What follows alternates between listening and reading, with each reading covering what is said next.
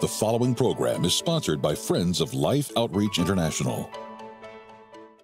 Next on Life Today, Sheila Walsh identifies the keys to powerful prayer. I don't think you can get to the place of surrender until you've come through the doorway of honesty.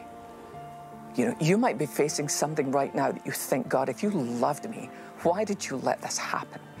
So what I want to encourage you to do is, you know, so often we think we're supposed to say the right thing to God. No, you come as you are.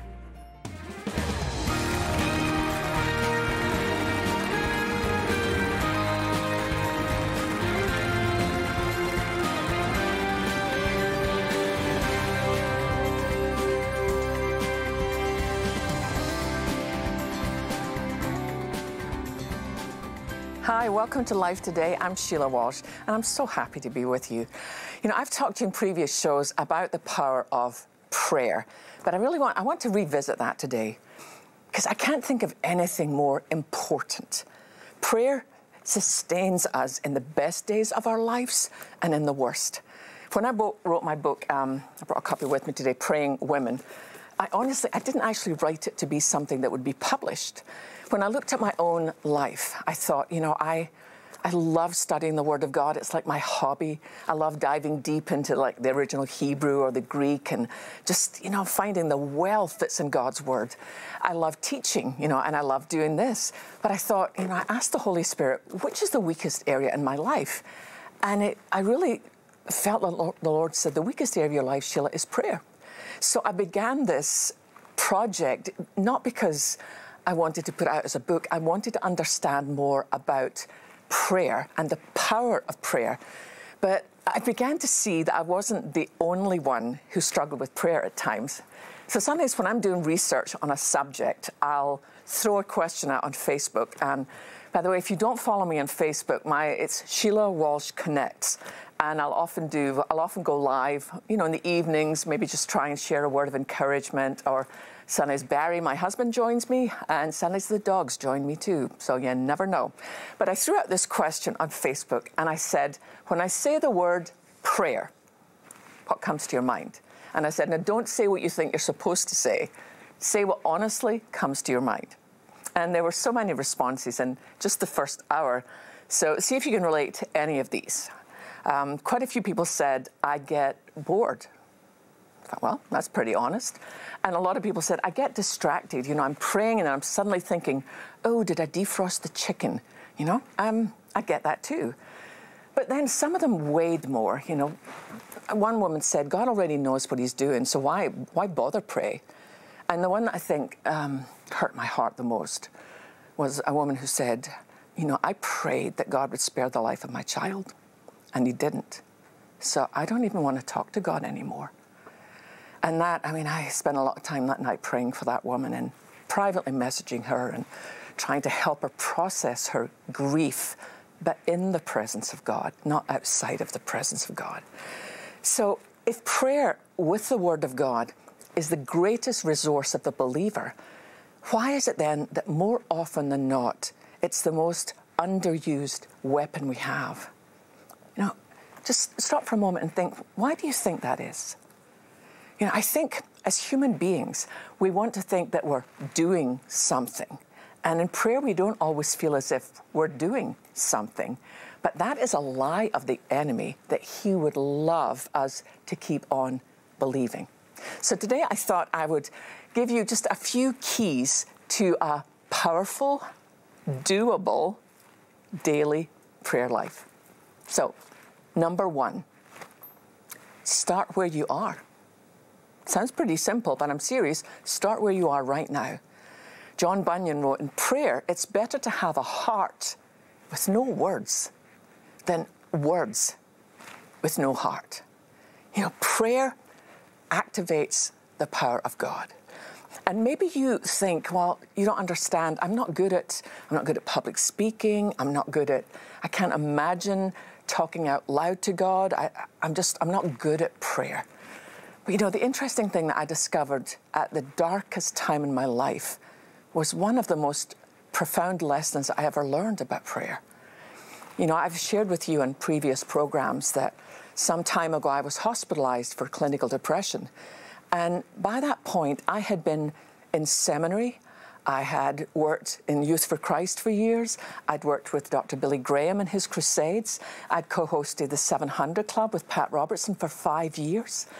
So I was used to being able to pray, you know, loud prayers, quiet prayers, prayers on my face, you know, praying for other people.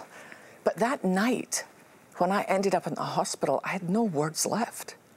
And I have this profound memory of laying on the floor of my room in the psych hospital, and the only words I could squeeze out were these: help me.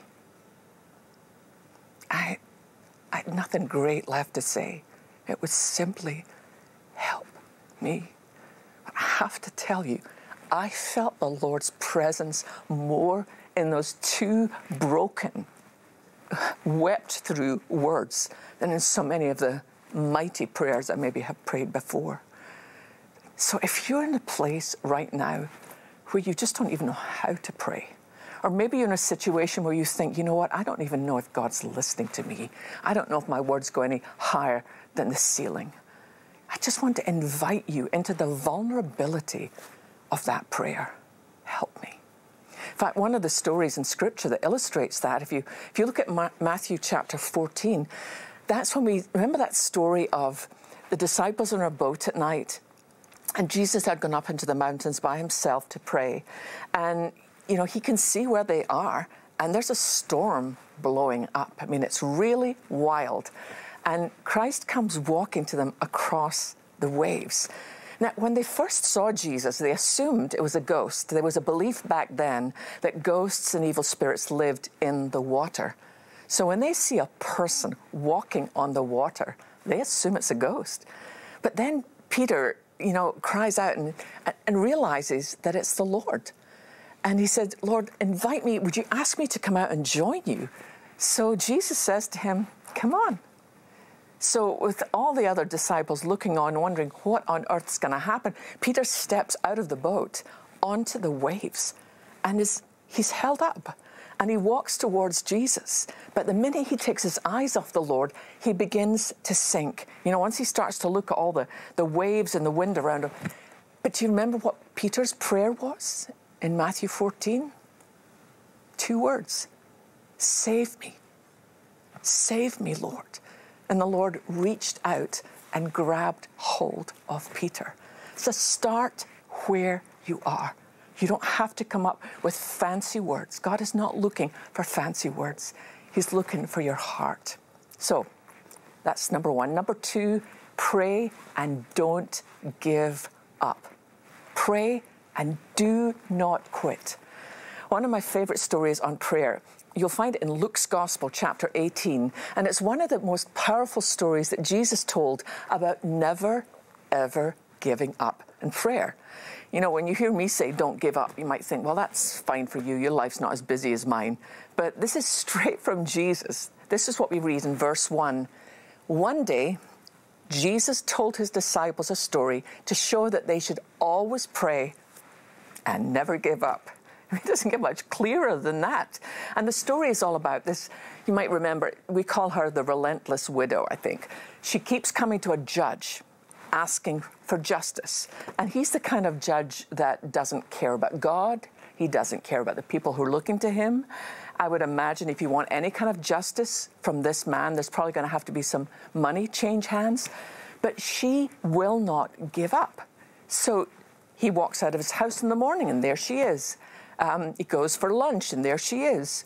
Wherever he goes, there she is, and she will not quit. And in the parable that Jesus says, eventually, because she won't stop, he finally grants her what she asked for, not because he cares about her, but just because she won't go away. And Jesus goes on then to teach about, don't you think God, your Father, who loves you so much, will be eager to answer? But I think sometimes there's something that God looks for in us. How committed are we to praying? You know, maybe you've prayed about something for a while and you think, well, God's not answering, so I may as well quit. I want to encourage you in the name of the Lord, don't give up. Keep praying, keep asking, keep knocking, keep seeking. But this is the third thing, is something that I've been thinking about a lot recently. It's this: pray hardest when it's hardest to pray. Pray hardest when it's hardest to pray. There are some situations where prayer can just feel impossible, when the situation is overwhelming. You know, every morning before I leave the house, I always ask, Lord, if there's anybody today that you want me to talk to, give me eyes to see them so I don't miss them. So I was getting coffee, and when I came out, there was a woman sitting on the sidewalk outside the coffee shop. And I sat down a little distance from her, and I said to her, are you okay? Because she looked burdened down, and it also was strange to see a woman of, you know, she was about the same age as me, just sitting on the sidewalk. And she turned to me and she said, I just discovered that I have cancer. And I said to her, you know, would you mind if I prayed for you? And her eyes filled with tears, and she said, I haven't prayed in years. And I said, well, if you don't mind, I would be honored to pray for you. And so I prayed for her. We prayed together for a while. And she said, is this something that God cares about? And I said, I promise you this is something God cares about. But I was just thinking of some of the recent letters or sometimes private messages that I get on Facebook. And it's situations that seem so hard to pray about after a while. You know, my son is on drugs again. I don't know where he is tonight. I got a letter from a woman in Ireland, and she said, my husband was caught embezzling money from our church, and now he's going to prison. How do I pray about that? A letter from another woman, she said, I had an affair, and now I'm pregnant. I mean, I've destroyed all our lives. Now, I don't know what you might be facing at the moment. What I want to ask is, how do you pray when the situation that you're facing is just overwhelming? Whenever I've found myself in a situation where I don't know what to do, I always turn to Mark 14, because in Mark 14, we turn to Jesus and we are given a front row seat to how Christ prayed on the most devastating night of his life. You know, you remember where, you know, he went with the 11 disciples. Judas had already gone off to betray him. And he asked Peter, James, and John, his three closest friends, you know, to come further down into the garden with him. He knew that on that night he would be betrayed. He knew that he would go through a mockery of a trial, and he knew that he would be brutally executed. And his prayer in the garden is one of the most, it feels like holy ground to me, that we're allowed to see how Christ prayed. But it's so interesting because there's two parts to it.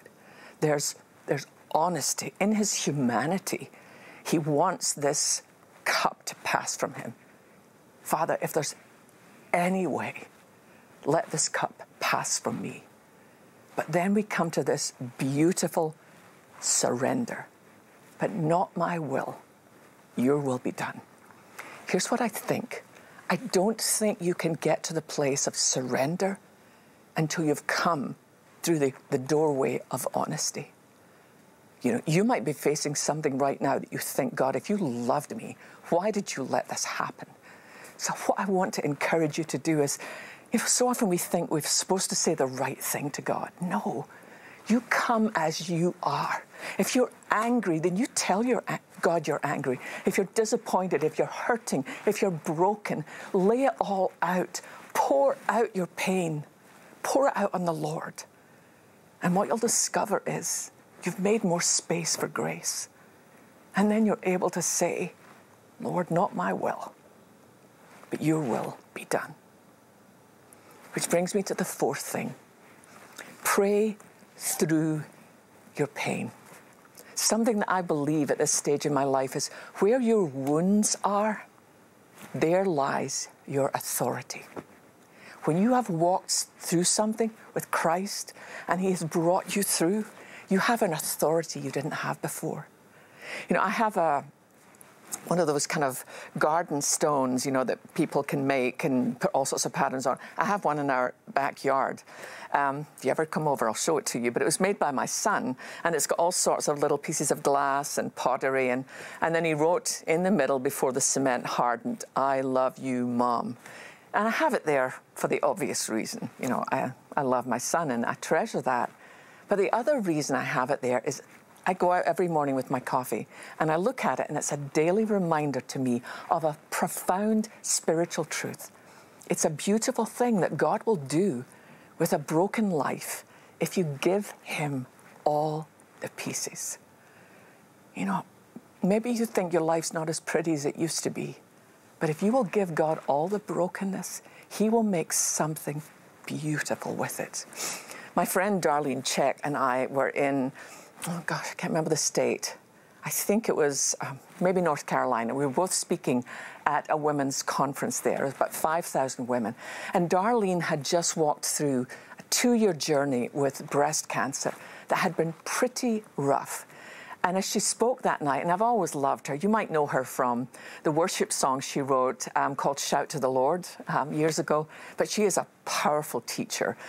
And that night, she paused halfway through her message, and she asked the women in the audience, how many of you, this is part of your story too? If you are walking through breast cancer, if you're on the other side of it, you know, I want to ask you, will you stand? Well, it was mind-blowing to me as all these women around the arena stood, and she prayed for them. And boy, did she pray for them. Because see, here's the thing. When you've walked through a tough battle, but you've walked through it with the Lord, and you come through the other side, you have an authority. And as she prayed, I saw that you become a mighty warrior in love's army when you bring all of your pain to the Lord. Prayer is so life-changing.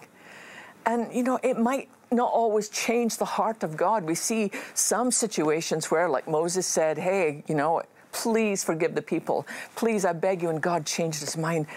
But what I've discovered most about prayer is it changes me. In fact, have you ever read the book by C.S. Lewis called The Screwtape Letters? It's letters, it's kind of an interesting way of writing. A senior devil writing to his nephew, Wormwood. Screwtape is the uncle. And he's trying to talk to him about one of the most devastating things that can happen is when a believer finds out that God's not responding the way that they thought he would and still trusts him anyway. And I guess that's point number 5. Pray when heaven seems silent. This is what this devil writes. And when he refers to our enemy, he's talking about our God.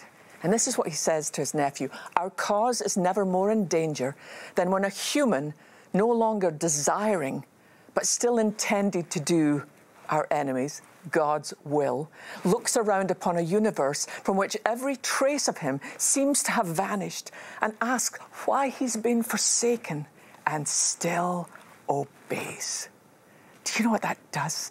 Can you imagine the celebration that goes on in heaven, the awe that the angels have, that even though you're not getting all your prayers answered the way you wished, you still get down on your knees and you still worship. Let's be those who are fervent in our prayer. We come as we are, we're fervent in our prayer, and even when heaven seems silent, we say, God, I don't understand everything, but I trust you and I worship you, and we silence the enemy. That's powerful. And now I want to show you something powerful that you and I can do together. Watch this. It's been one of the most unique years in living memory, and it's not even over. But you have helped us hold firm in our commitment to share God's love in word and deed. Because you chose to love the overlooked, thirsty villages who lacked safe drinking water are now blessed with clean water wells. Because you chose to value the sanctity of life, hungry children have been saved from starvation through your gift of a daily bowl of food. And when we minister to the body, the door is open for us to minister to the soul. Heavenly Father, we know you love Saddlewatt. We know he's created by you with your hands, and we place him in your hands today. This upcoming Christmas, we want to give special attention to souls of a different kind, the soles of precious children's feet, because good health starts from the ground up. Some of these feet are so torn up, they're just bruised and scarred. These are what unprotected feet look like. In developing countries especially, bare feet easily become infected and are deadly targets for hookworm, which threaten their very lives. Some children have never owned a pair of shoes, so this is a happy day for these little guys. It's a happy day for us, because we get to put them on their little precious feet. This coming Christmas, we need your help to remind children like these that their lives have value. By protecting their health with a special gift they'll never forget, help us give the gift of Christmas shoes. Oh, I cannot tell you how many ways I love that. You know, it's been such a challenging year for everybody. You know, people have lost their jobs, they've lost a lot of finances, they've lost their health, some have even lost their lives. And you know, I think the enemy would love nothing more than if we say, 2020, we just want to be done with you.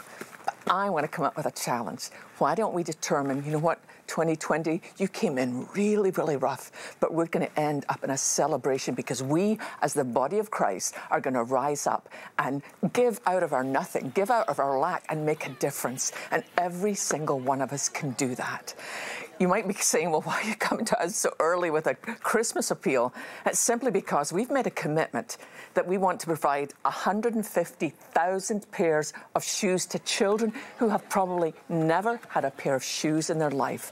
And you saw the feet on those darling wee ones that, you know, they get so torn up and they get all sorts of diseases.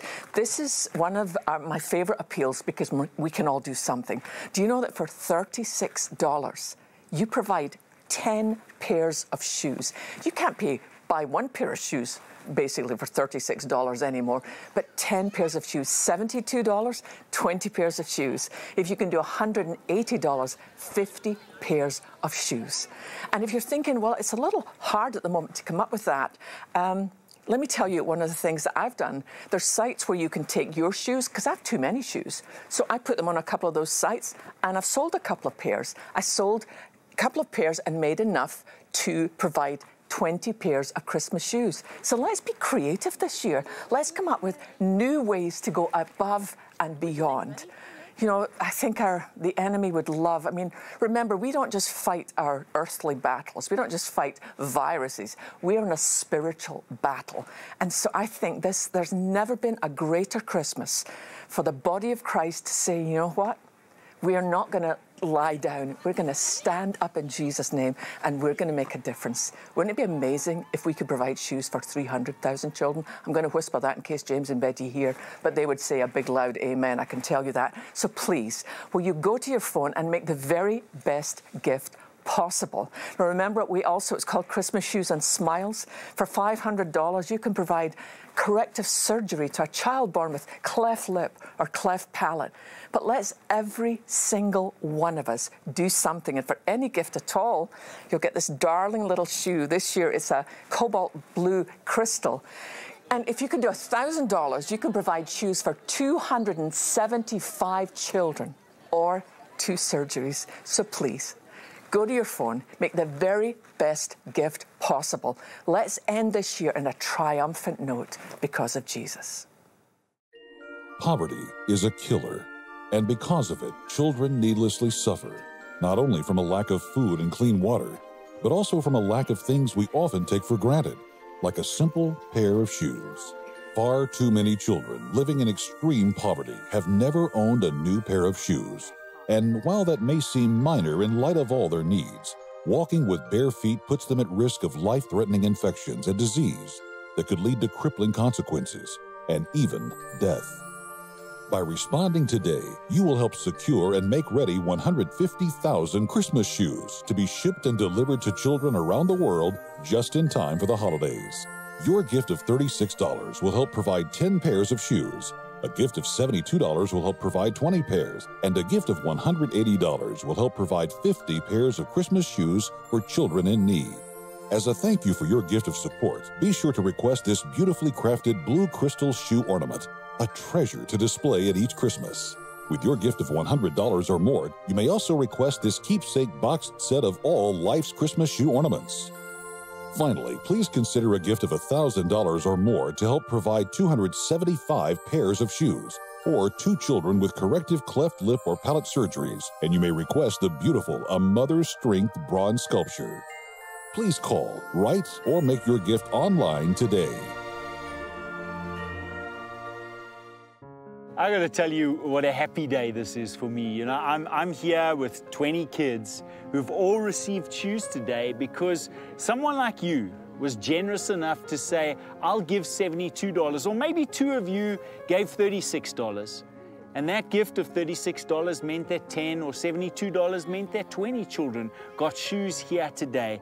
Please do it today. Get online or dial that number on your screen and give a gift, an extra special, above normal gift.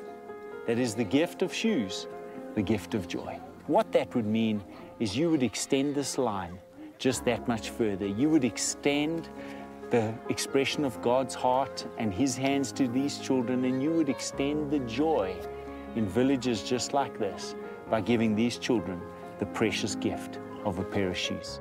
Isn't this a joy to do this? I'm so excited about this. And if you would like my book called Praying Women, you can request that for any gift at all. We'll also be happy to send you this darling little shoe. But I know you don't do it for that, but it's also a great reminder when you see those shoes that we have, different ones each year, sparkling in your Christmas tree. It's a reminder to pray for those children. So I feel this surge of hope in the midst of a difficult year that we're going to be able to make a difference. Provide those surgeries, provide those shoes, and what a joy it'll be as we celebrate the birth of our Savior to know that we're able to impact other people's lives. So I'll see you next time. This is Sheila Walsh saying goodbye. God bless you.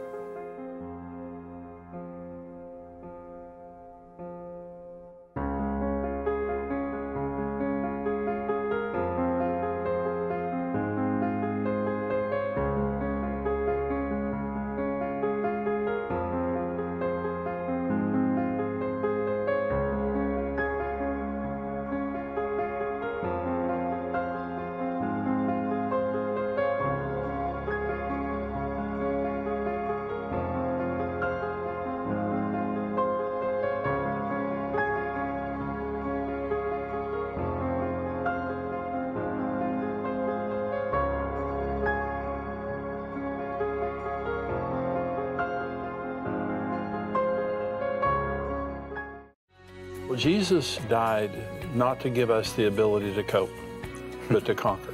Jimmy Evans explains the overcoming life tomorrow. Life Today is made possible by the supporters of Life Outreach International. Your gift will be used exclusively for the exempt purposes of life. The ministry features specific outreaches as examples of the programs it supports and conducts. Gifts are considered to be without restriction as to use unless explicitly stipulated by the donor. The ministry is a member of the ECFA.